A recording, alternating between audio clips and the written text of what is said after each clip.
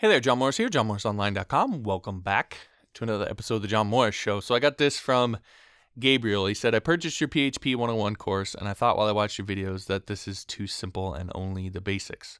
Come on, it's nothing. And I already wanted back my bucks, but really, you helped and really teached so much. I'm an experienced programmer in C#, PHP, Harbor, HTML, CSS, and even JavaScript all together for almost 15 years, working every day for a salary. And I have really learned some really important things in the basics also. Your viewpoint, your advice is valuable. Thank you. So this is kind of the risk that you take when you tell people really the truth, which is that being successful in IT isn't all about the sizzle. It's about the steak. It's not about some fancy gimmick you might use once in your career. And I tend to see this a good amount, especially with new coders. I would call it shiny code syndrome, I guess. And the problem with this is it's kind of a confirmation bias.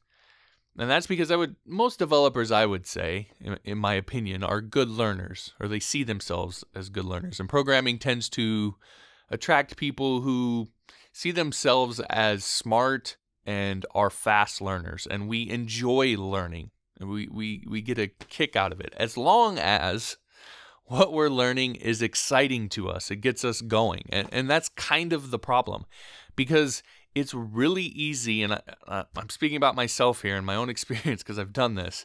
It's really easy to convince yourself that what you need in order to succeed in this whole thing is some exciting new skill. That's the easiest thing in the world, to convince yourself that it's some fancy gimmick that will A, be fun to learn, and also B, make you feel smart. That is a really addictive combo.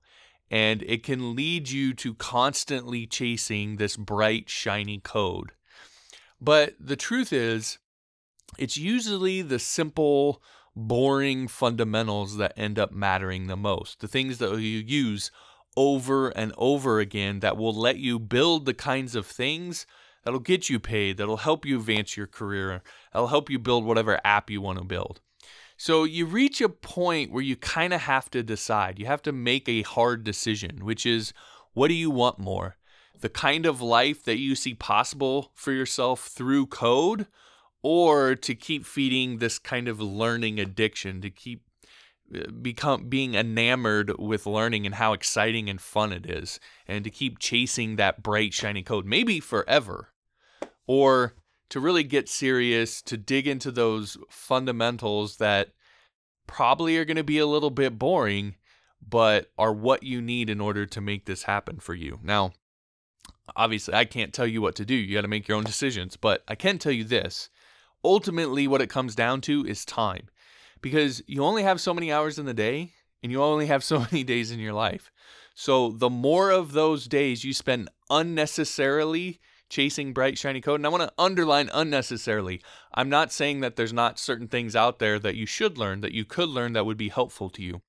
What I'm saying is you have to be really vigilant about not becoming too addicted to learning. It's really easy to do, especially with coding, because you start learning all this stuff and you're like, oh my God, I can do this, I can do this, I can do this, I can do this. And you just, next thing you know, it's 3 years later and you're still just learning, right? So again, the more of those days you spend unnecessarily chasing that sort of thing, doing that sort of thing, the less time you'll have to do the things that really matter to get you where you want. And eventually, one day, you're just going to run out of days. So, something to keep in mind. But like I said, that's kind of the risk that I take when I tell people this, when I say it's about the simple fundamentals and all the little nuance that it's going to take to do this on a professional level. The things that new coders miss or don't think of that make a huge difference. The things that even intermediate coders think that they know, but there's always a bunch more to learn. When you tell people that truth and don't try and, sell them on some fancy gimmicky thing that you're going to teach them how to do, you really just say, look, this is about the fundamentals. And you don't try to sell them on some fake vision or that all these fancy tricks and gimmicks matter. What you risk is people thinking initially it's too simple.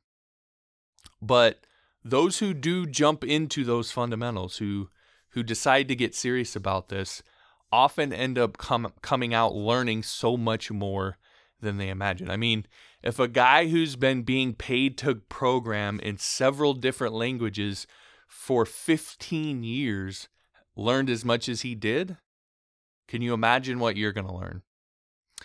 Anyway, if you want to find out, I'm running a special right now on my PHP 101 course.